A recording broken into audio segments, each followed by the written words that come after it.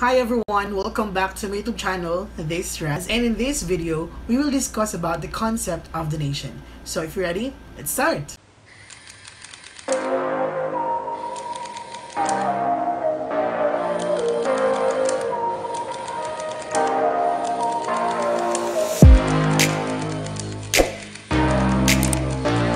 So as we have mentioned in our previous video lecture, we have said that there are two types of transfers. This could be gratuitous or onerous. And for gratuitous, there are also two kinds of gratuitous transfers.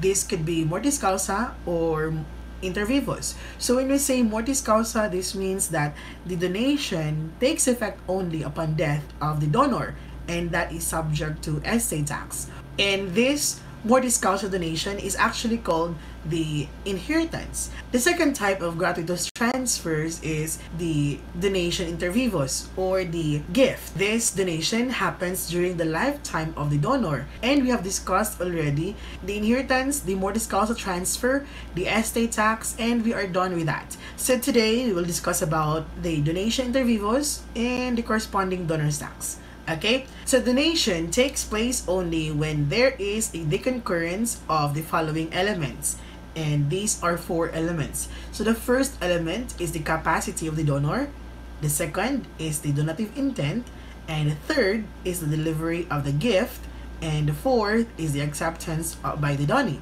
So these are the four elements that should be considered or are required to have a donation.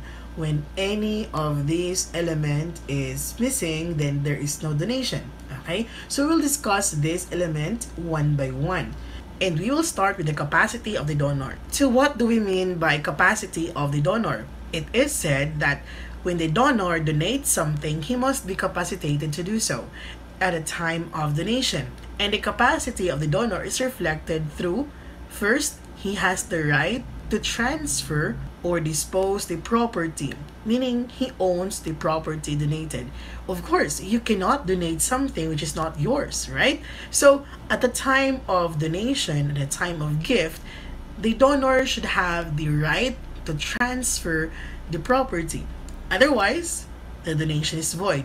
The second is that the donor must be mentally capable of entering into donation, being a real contract. Donation as a real contract involves delivery of the thing promised to be donated. So the donor must be capacitated to enter into a donation which he has to give, so to give up the ownership of the property donated or gifted. So there must be a delivery. Okay, so when I say mentally capable, meaning he is capable of entering into contract. He can legally consent the donation, and there is no undue influence on the part of the donee or any other persons. Therefore, the donation should be voluntary on the part of the donor. He must be himself present that he would give or donate the property. Okay, so the third is he does not deprive his legal heirs. So of course, a donor, especially when a married donor wants to give something to someone, he can do that. Okay, he can give anything to any person as long as, number one, if he donates a conjugal property, there must be consent of the wife and or the husband, if that is the wife giving or donating.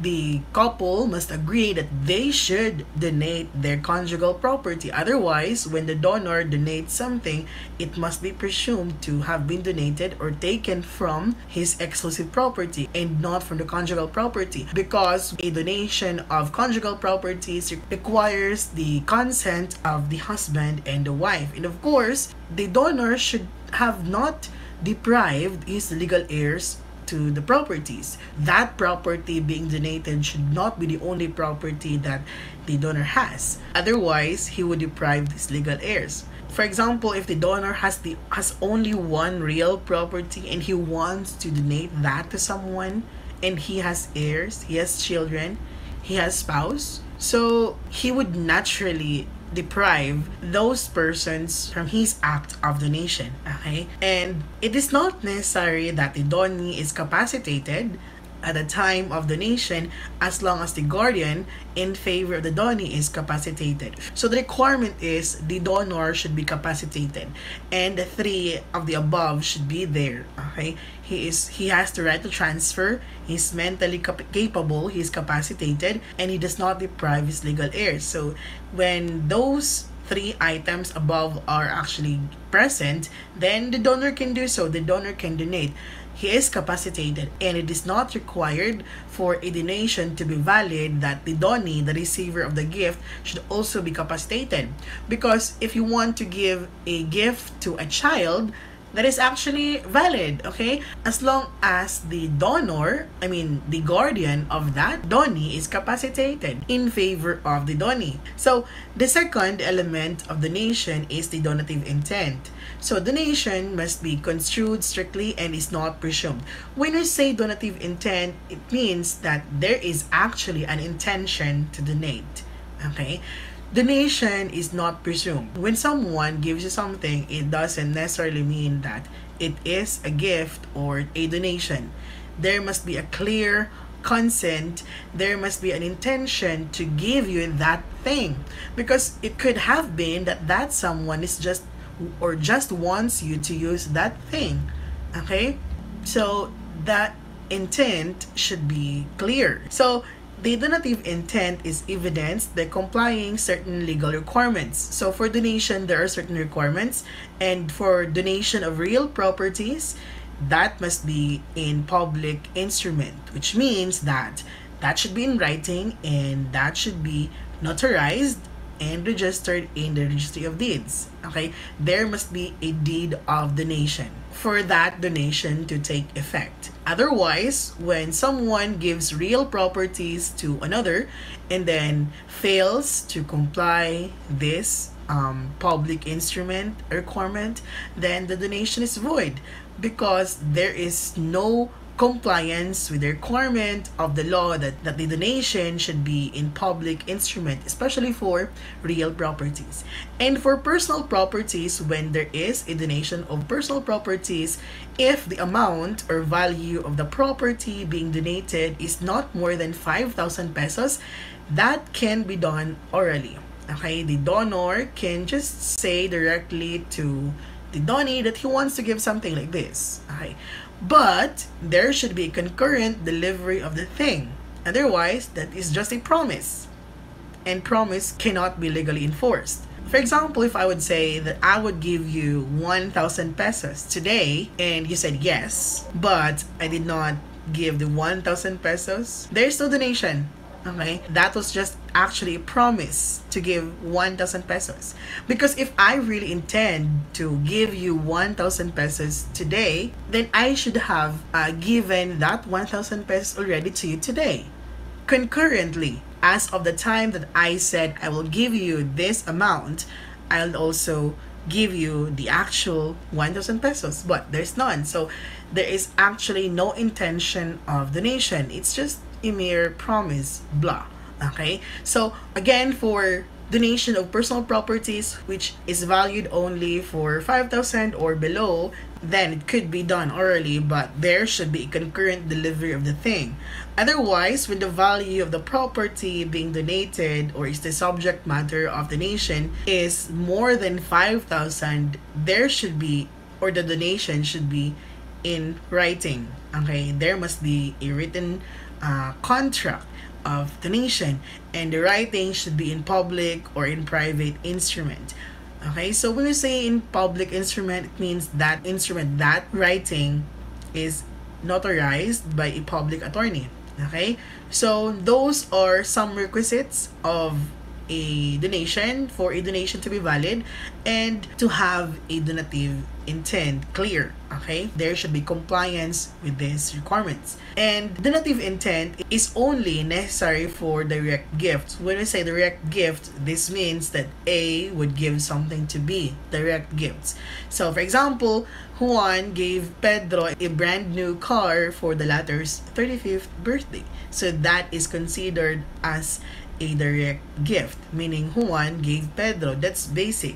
Okay, but for indirect gifts, donative intent is not necessary. For example, in the creation of trust, like A wants to give B certain amount for the benefit of C. So that is actually an indirect gift. A is not really giving something to B but to C. So that's indirect. Or in case of inadequate consideration, is in the case of sale transaction, when the selling price or the fair value of the thing being sold is higher than the actual consideration received from the buyer to the seller, so there is an inadequate consideration received. So in those cases, they are considered as indirect gifts and donative intent is not necessary. Okay, so again, donative intent is only necessary for direct gifts. So the other element, the third one, is the delivery of the gift. As a real contract, there must be a delivery of the gift so that the donation is completed on the part of the donor. When we say real contract is actually a special contract because it involves a delivery of the thing. Unlike any other contract, the basic elements of contract is the cause, object, and consideration. So those are just the three requisites to have a valid contract. But for a donation as a real contract, apart from those cause, object, and consideration, there should be a delivery. The delivery makes donation real contract. So delivery of the gifts completes the donation, hence the imposition of the tax shall accrue. So when the donor actually delivers the thing being donated or is the subject matter of donation, then on the donor's part, the donation is already completed. Okay, so at that time, when there is already a completion of the gift or donation, the donor's tax will now start to accrue. And upon delivery, and as I have said, the donor's tax will accrue as of the time of delivery of the thing donated. So delivery may be done through any of the following modes. Number one, the actual delivery. When we say actual delivery, this means the delivery or transfer of the thing from hand to hand if it is movable. So if you promise to give someone cell phone or a mobile phone, and then you actually handed to someone the phone, then that is considered as an actual delivery. Or if you want to give someone a cash and you actually handed him the cash, then that is the actual delivery. However, there are also some delivery which is actually constructive. So when we say constructive delivery, there is no actual hand-to-hand giving or transfer of the thing being donated. So number one, you have traditio symbolica or symbolic delivery. This means that a delivery of symbols such as the key of a house, or so if you donated your house and then you deliver the key or the title of the house, then that is actually a symbolic delivery. You can't remove the house from the land and then give that to someone. Okay, it's not possible.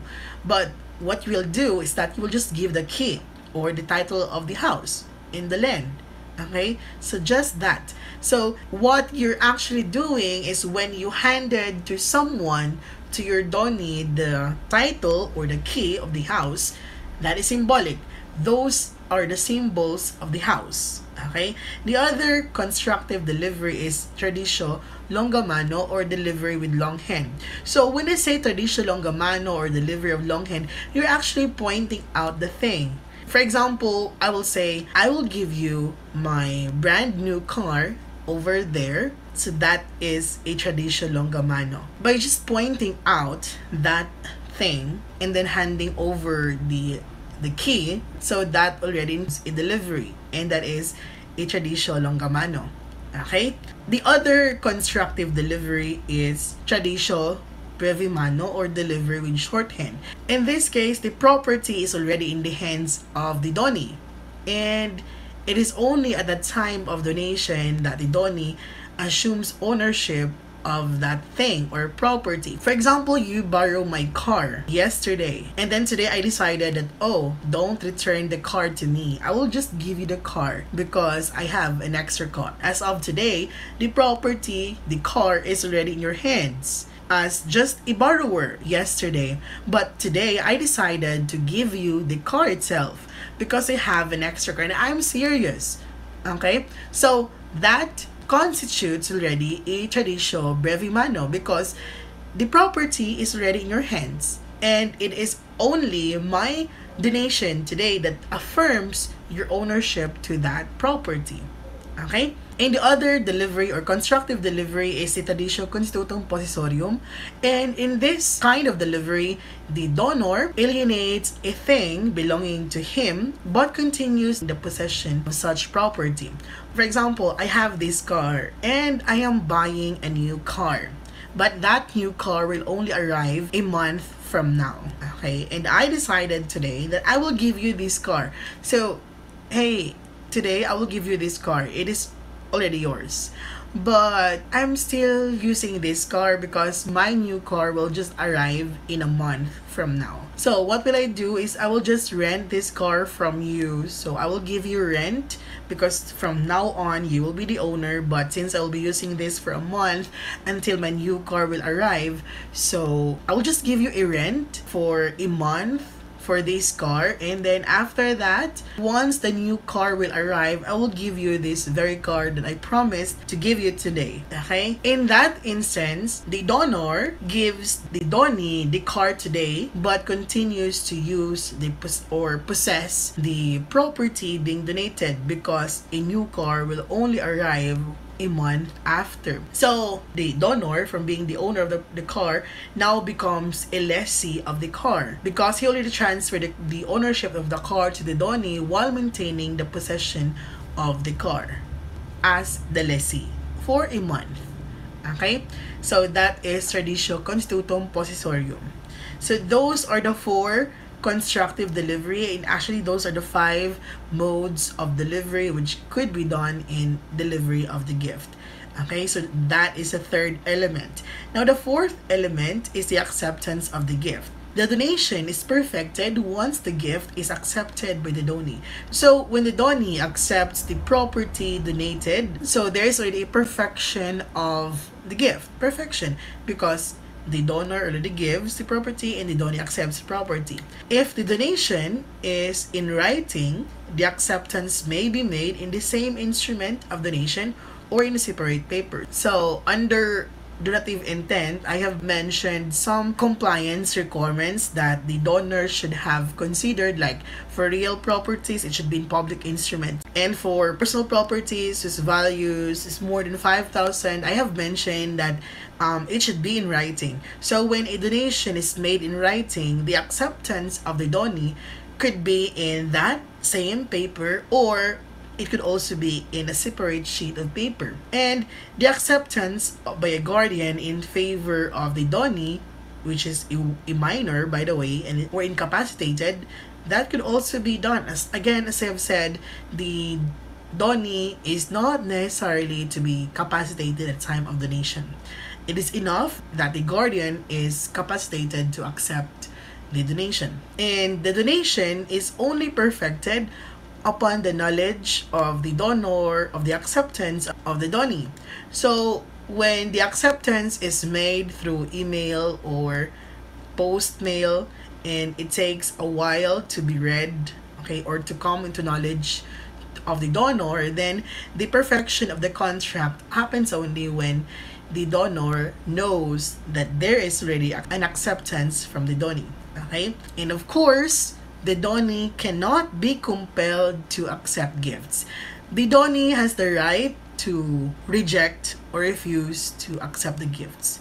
You cannot compel someone to receive your gifts. Okay, he has the right to say no. If he doesn't want your gift, then he could say no. And in that case, there's no donation. Okay, so those are the 4 elements of donation. So now let us discuss about the void and ineffective donation. What are these? So number 1, those not perfected in accordance with the forms and solemnities of the law. Like what I said, when the donation involves a real property, it should be in public instrument. Otherwise, the donation is void. And when it is a personal property and the value is more than 5,000, that should be in writing, whether in public or in private instrument. But if the value is not more than 5,000, then there should be concurrent delivery of the thing promised to be donated. Another void and ineffective donation are those made with property outside of the commerce of man. So we can say, I will give you the moon, I will give you the stars, the universe. That is void. So ladies and gentlemen, do not trust your girlfriend or boyfriend saying to you that they will give you the universe, because obviously they cannot do that.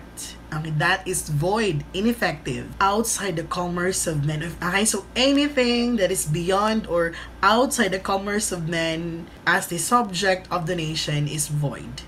Okay, the other are those made with future property, except those provided in marriage settlements. You cannot give something which is yet or not yet in present.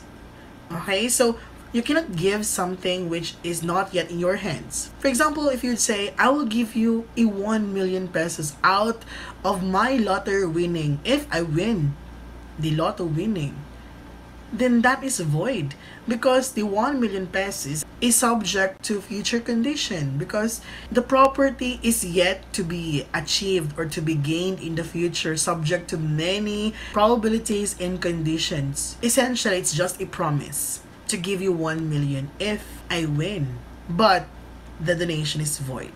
Okay, the other, those donations made to persons who are especially disqualified, like a donation between the husband and the wife. We will discuss that in a short while. Okay, so the other is by reason of possible undue influence. So of course, there is no consent, there is no clear donative intent, because there is already an undue influence. When the donor or the person is being influenced, undue influence to give something, then that donation is void. Okay, so now let's talk about the donation by the husband and the wife. Okay, it's donation by the husband and the wife. So donation made by the husband and the wife from communal or conjugal property is valid, provided they concur to the basic elements of donation. So the husband and the wife can actually give or give up or donate their conjugal property or communal property. In such case, the gift is taxable 1/2 to each donor spouse. So if the property is conjugal or communal, and we will just divide the value of that property by 2, and then it will be taxable by half to both the husband and the wife. Okay, but in the case when a donated property is a conjugal property and only the husband consents to that donation and not the wife, then it is valid as for the share of the husband, but as for the share of the spouse or the wife, it's not valid. Okay, neither spouse can donate a conjugal or communal property without consent of the other. As I have said, when the husband and the wife gives a conjugal property, there should be concurrence, an agreement, a consent from the other that they will agree to that donation. Otherwise, no one or none of them can donate the property, especially if it is a conjugal or communal property. But if you'll be asking, what if the property donated is actually an exclusive property, an exclusive of the wife or the husband? Can the husband donate his exclusive property? Of course, he can do so, as long as, again, he does not deprive his legal heirs, even without the consent of the wife, because after all, it is an exclusive property of the husband. Okay, any of the spouse may donate properties from his or her exclusive properties without depriving the rights of the legal heirs. Now let's go to the donation between the husband and the wife. So donation between the husband and the wife is declared void by law. When you say donation between the husband and the wife and the wife are giving donations to each other. Okay, so that is void as declared by our law. It is said that every donation or grant of gratuitous advantage, direct or indirect, between the spouses during the marriage shall be void, except moderate gifts which the spouses may give to each other on the occasion of any family rejoicing. The prohibition shall also apply to persons living together as husband and wife without a valid marriage. So donation, especially of large amounts to the husband and the wife between them, it's void. But moderate gifts given by the husband or the wife to each other, vice versa, could be valid, especially if it is for the occasion, a special occasion of the family. For example, during Christmas, of course, the husband and the wife can give to each other a gift. Or if it is their anniversary, so the husband and the wife can give to each other a gift, moderate gifts only. But for large amount gifts, like real properties, especially real properties, the husband and the wife cannot donate that to each other. Okay? Also, this law, according to Article 87 of the Family Code, this also applies to those persons who are not married, who are not legally married, but living together as husband and wife. So what is the reason why this law provide this line or this rule? So, to prevent the weaker spouse being influenced by the stronger spouse. Okay, so that's one thing. It's a public policy. It is avoided by public policy. And then also to protect creditors.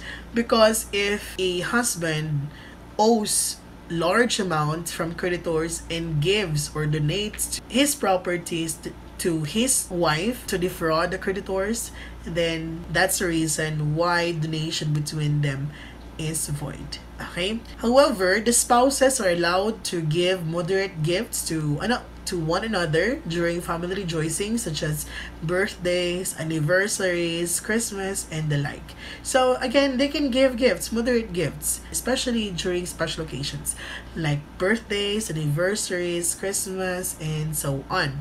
Okay, but for large gifts, especially real properties, that is void. Okay, so I hope you learned a lot from this video, and I hope that you will watch our other videos about donation, especially the computation of donors tax. So if you love this video, give me a thumbs up, and if you are new to this channel, please subscribe, click the bell so you will be notified whenever I will upload new videos. Thank you, and see you next video. Bye!